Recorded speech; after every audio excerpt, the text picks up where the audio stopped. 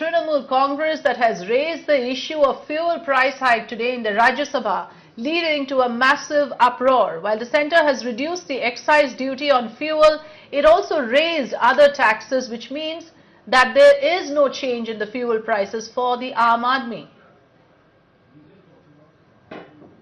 Sir, these 8 routes have been stopped by the Indian Railways. This is causing a lot of hardship to the people there, and this is making a mockery of federalism.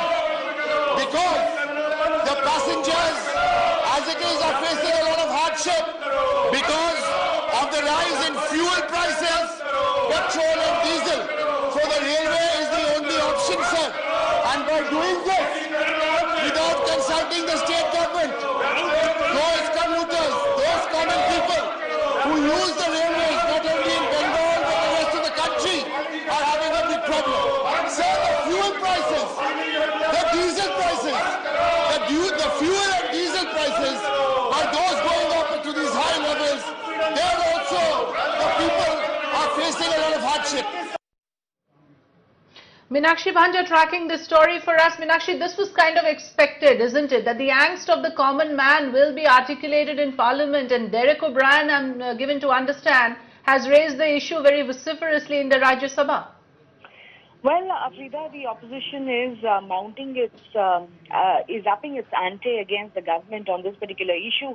But one thing would be well advised for all opposition is to perhaps keep the pressure on, because we have seen in the past even the Congress party raise this issue. We have seen Ajay Mathan organize a signature campaign in each petrol pump across Delhi, and subsequent to that campaign submit those signatures to the government. But that apart, like you rightly pointed out, Derek, today the TMC has raised the issue in the upper house. They are seeking for the government's intervention. But the opposition also, Afrida, raises this issue from time to time in spurts. There is no consistency to the campaign by the opposition. On the other hand, we've had statements from the government as to how in the foreseeable future, very soon, Afrida, fuel prices will be brought under the ambit of the GST, which is the only solution to this malaise.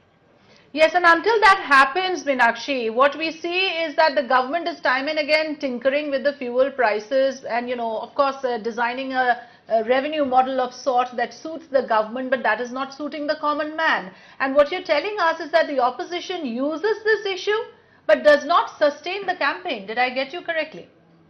Absolutely, Afira, you've hit the nail on its head. We have seen spurts of momentum from the opposition in the past, as we saw it today in the upper house play out, but there is no consistency to the momentum, to the opposition's demand for government intervention. On the other hand, the government is on record to give an assurance, even to Mirror now, Afida, in an exclusive conversation, that eventually this will happen. But when the timeline, they're not able to speculate on, because they say that there are other stakeholders, like the other states who are a part of the GST Council, who have to be willing to give their share of the fuel revenue up in order for it to successfully go through.